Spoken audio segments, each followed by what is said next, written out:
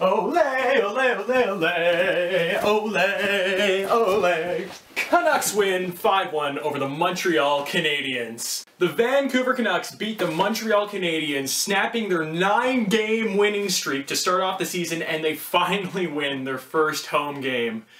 Oh, it tastes so sweet. In case you're noticing that there's only one of me here right now, I may have trash-talked the other guy a little bit too hard, so that's concerning. But hey, I could get over 2011, so I'm sure he'll get over this, so let's move on. Now, since this is a channel about the Canucks and Habs, I'm just going to get that game out of the way first, and then we can go back and talk about the other Canucks games. So, let's get started. As previously mentioned, the Habs were coming into this game with a 9-game winning streak, longest in franchise history, one away from tying the best opening streak in the NHL, believe it or not. The Canucks still haven't won at home, and all everybody is talking about is how likely the Habs are to come away from this game with another record broken. But you see, here's the thing, screw that! You want to come into our barn and you expect us to let you break that record? We're not the Leafs! You filled half of the building with your fans, expecting Carey Price to stand on his head. He gets scored on twice by our rookie. McCann we do it? Yes, we McCann! You give us Prust, he produces so well against you, you had to break his ankle. In all seriousness, I wish the best of luck to Brandon Prust in his injury recovery and Zach Cassian in his addiction recovery. That trade just might have been jinxed. Spiza, not to be confused with Bo Horvat, scores his first of the year.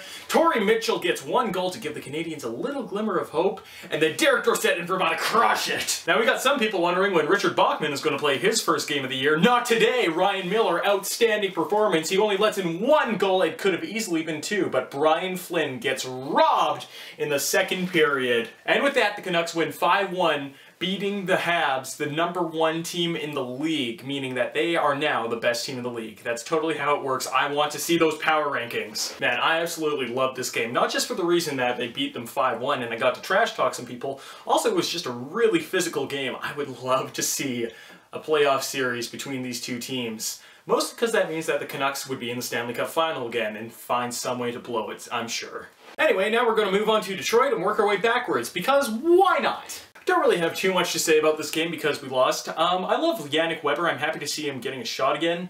But maybe don't let Gustav Nyquist into the zone 1-0. That's all.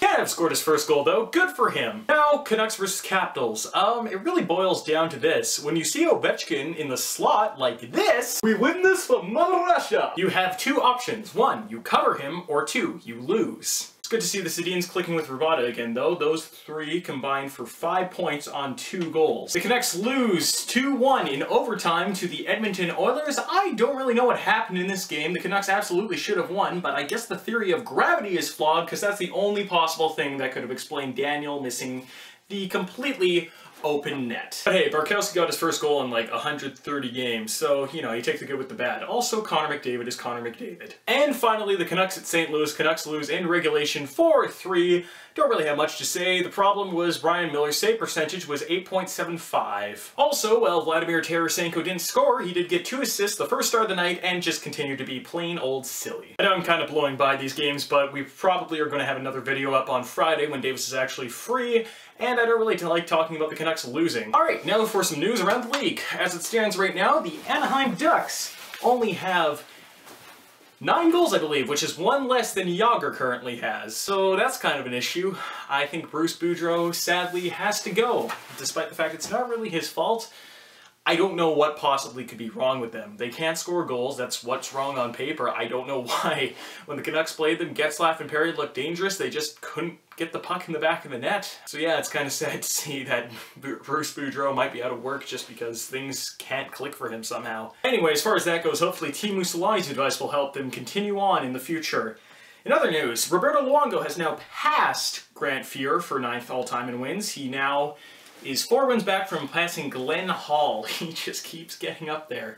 Hopefully he can get 4 wins this season. Shouldn't be too hard. Columbus Blue Jackets continue to not play very well, and oh man, as a Canucks fan, I'm pretty happy because they pick up John Tortorella, giving us a 2nd round pick, which as it stands right now looks like the 31st overall pick in 2016. News besides that, Darnell Nurse scores his first goal in his first NHL game. Max Domi continues to be ridiculous, as does Connor McDavid now. That slumps over, oh boy. And Jeremy Roenick tried to wrestle a live alligator. Unfortunately, or fortunately, depending on how you look at it, the alligator escaped before Roenick could jump on top of it. Anyway, I think that's about it for this episode. I'm just doing a quick little thing because it's been too long and I wanted to talk about how the Canadians got beaten by the Canucks yet again. Anyway, thanks for watching. Click like if you like, click subscribe if you subscribe. Yeah, that's how it works. Thanks for watching.